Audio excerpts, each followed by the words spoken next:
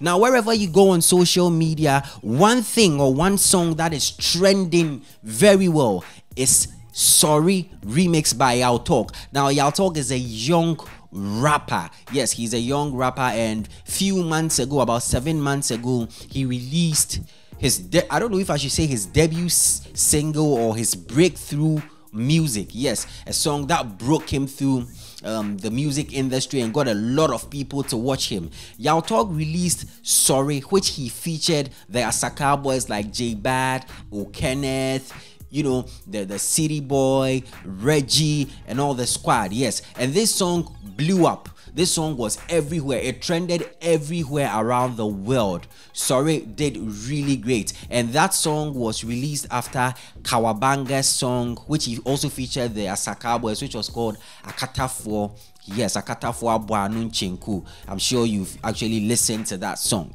Now, few days ago, Yaw Tog released the remix of Sorry, which he featured Ghanaian artist Kwesi Arthur and UK-based Ghanaian rapper Stormzy.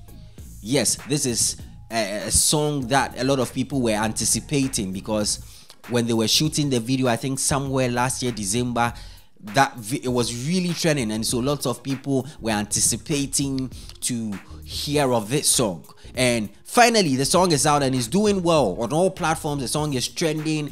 People are streaming it all over. BET UK have been tweeting it. A lot of international platforms have been posting it and stuff like that. So Yaw Tog's music, is Sorry remix with Stormzy and Kwesi Arthur, is really traveling far. But then one thing that popped in was, there's been a couple of tweets and reactions on social media saying that why didn't Yaw Tog bring on board the Asakaa boys, that's the Kenneth, J Bad, the City Boy, the Reggies, and all of that, because this is more like a big collaboration. So why didn't he bring them in?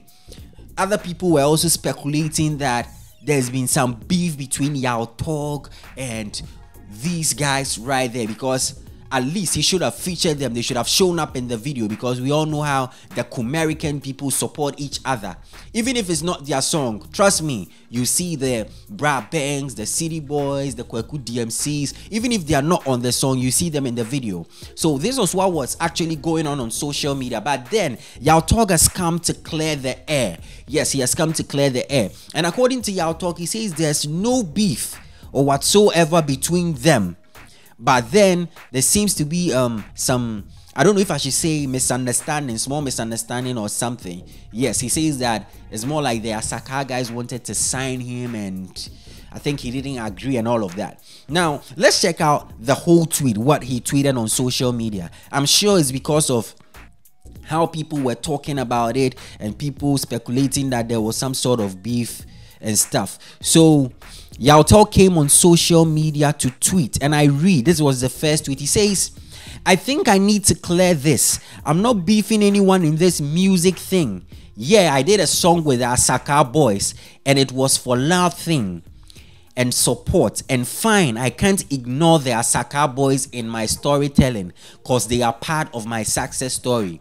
So he says he's going to clear the air, and he did a song with them and they supported him. He can't ignore the Asakaa boys in his success story and all of that. And now he came to tweet again.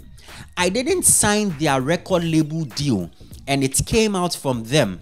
Since I didn't sign their deal, they can't work with me again.